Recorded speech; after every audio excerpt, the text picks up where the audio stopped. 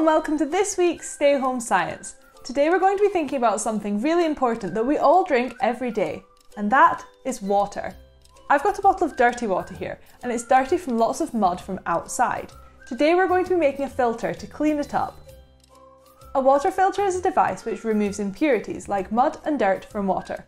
There are many different ways that you can do this, but I'm going to be using a plastic bottle, scissors, some cotton, an elastic band, cotton wool, sand, charcoal, gravel, and some larger stones. First, take the cloth and stretch it over the end of the bottle. Secure it with an elastic band.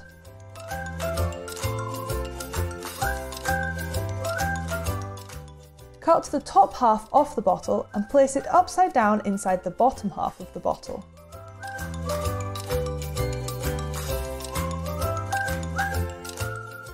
Now add a small handful of cotton wool to the bottom. Now add a layer of sand.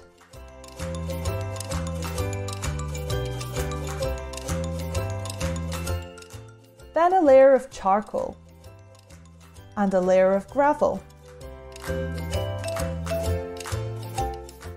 Add a layer of larger stones and the filter is complete. Now it's time to add our dirty water.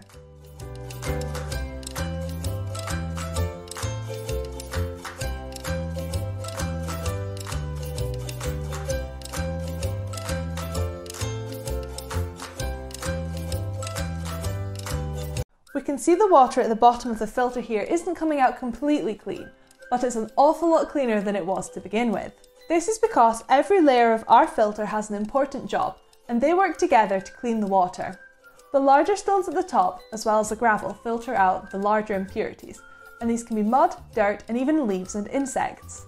The charcoal has an important job. It removes the impurities that are too small for you to see.